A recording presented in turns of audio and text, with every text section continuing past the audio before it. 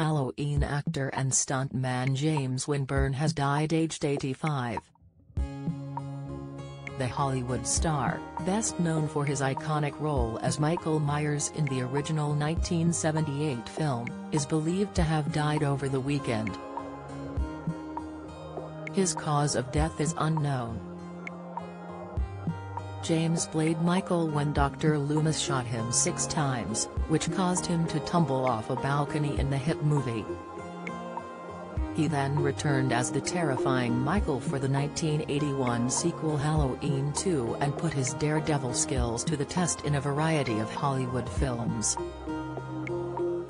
The Night Stalker, Escape from New York, Tron and Colors were just a few of the movies he landed.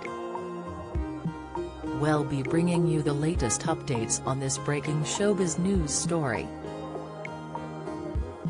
James was featured at Monopoly Events for the Love of Horror convention just last month. The company took to Twitter to share their sadness over his passing. "We are extremely sad to learn of the passing of James Winburn, who joined us for at Flow Horror last month. James was an absolute pleasure to work and shared some amazing stories with everyone over the weekend.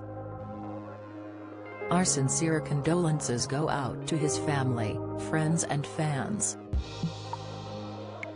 #RIP.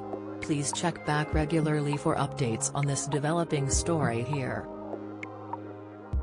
Get email updates on the day's biggest stories straight to your inbox by signing up for our newsletters.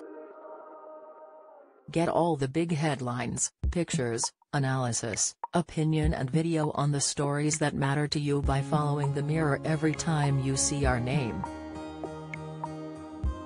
Follow the Mirror on Google News, click here and click the star. Follow the Mirror on Apple News, click here. Available on Apple devices. Follow the Mirror on Flipboard, click here and click follow. You can sign up for Twitter alerts for breaking news here at @MirrorBreaking_ and follow us at Mirror Celeb for all the latest updates.